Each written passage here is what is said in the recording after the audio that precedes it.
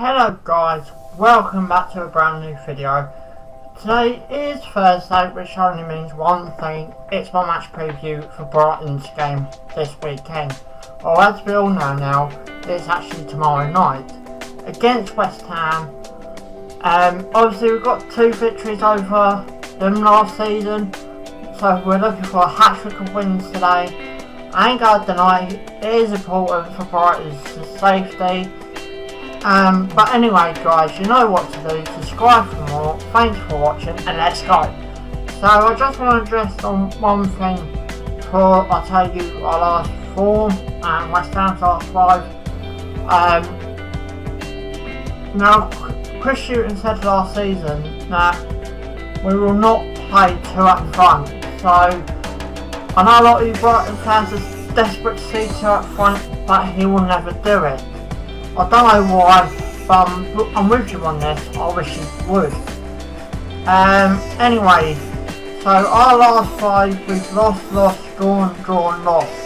Now that's not a decent running form whatsoever.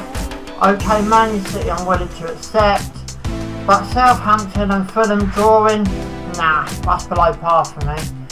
I'm happy to come back with 2 goals, from 2 goals down, but we need to start winning if we're going to stay in this league. West Ham is 1-1 drawn, 1 lost. Now West Ham, there's no need for me to tell you, they're on bang on form. They were sky high, beating United, not being disrespectful to West Ham.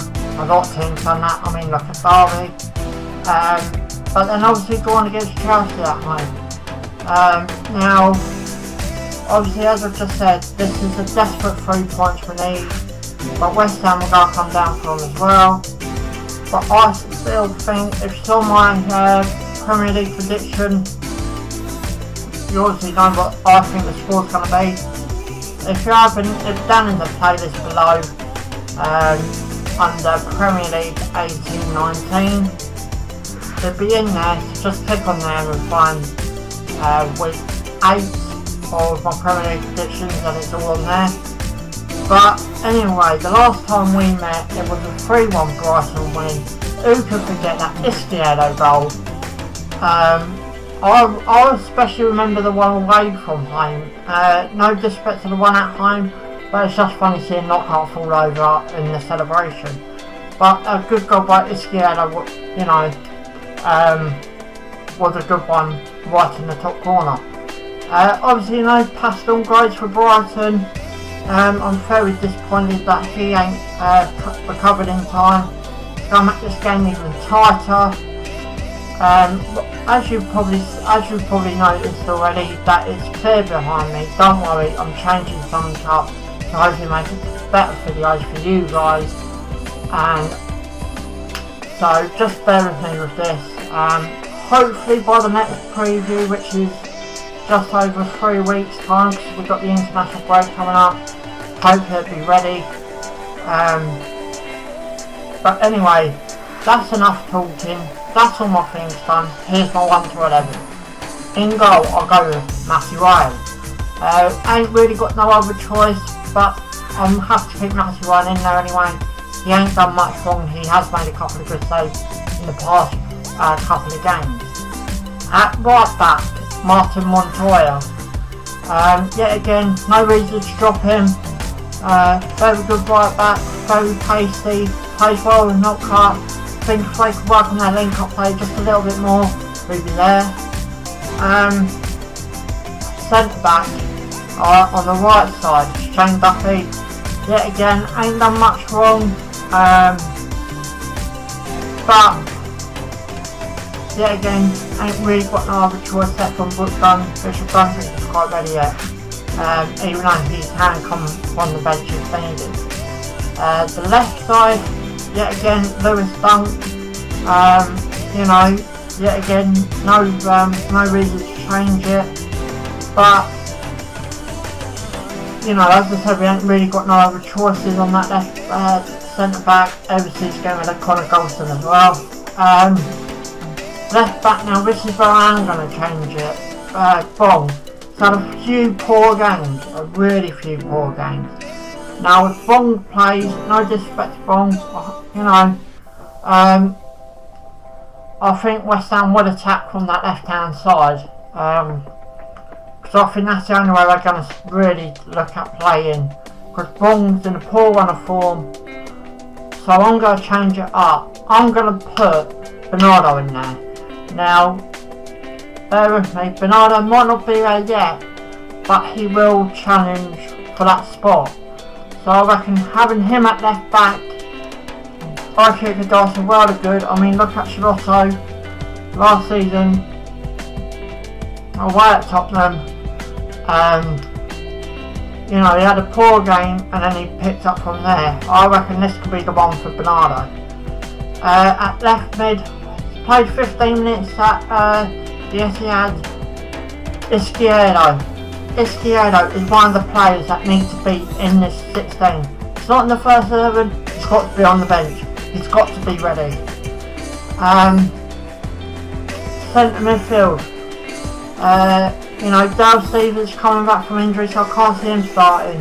So I'm going to put David Popper in there. Now I've got to go with the way Chris Hughton looks like he will go. So in CDM, which is centre defence midfield, is Bazuma. You know, as I said, Stevens coming back from injury, don't look that great for us to play West Ham at this specific time. But come on boys, please get the 3 points. And the other centre midfield position is Graham Kyle. Right midfield, I mentioned him earlier in the video with his link up with Martin Montoya, Anthony Knockhart. You know, yet again set from Solly March, set these right span on the left. You know, we yet again haven't really got much choice. Set from Jakabash, I don't think he's quite ready to start a game yet. Now the striker. Now, I'm going to have to go with him, but it don't mean I want to go with him. I'll get on to that in a minute. But Andorra, sorry if I mispronounced his name, is fit. Chris Hughton has admitted he went on the bench at City for tactical reasons. So I'm expected to see him on the bench. I'm expected to see him play. Please, Chris. You know, LaGuardia, yeah, he's been getting a bit of stick. I think we need to stick with him. You know, he played for our club. Everyone goes through a bad spell, but LaGuardia ain't getting a time out there. He started against City, and that's not the perfect game to start him, in my opinion. And then obviously there's one striker that I've got to pick, and that is Ben Murray. You know, a lot of you saying he signed a new contract, all good. I ain't actually really seen him do much. You know, you might shoot me down a bit, like saying he scored a penalty, he scored against United. That United goal, the only goal that sticks in my mind that he scored from open play. It's a lot putting penalties away, but there's not many games that you will get penalties. So, you know, anyway guys, if you'd like to see a match vlog, put it down in the comments below. I ain't done one for a while, I'll leave it up to you guys. Obviously it's on telly. Obviously if you want to see me do a match vlog, comment below and I'll do one. And then obviously it's tomorrow night, and I think it's an 8 o'clock kickoff. So guys, if you are travelling down, if you're a Hammers fan, have a safe journey. Look forward to seeing you down there, look forward to a good game. But anyway guys, subscribe for more, thanks for watching, and share for now.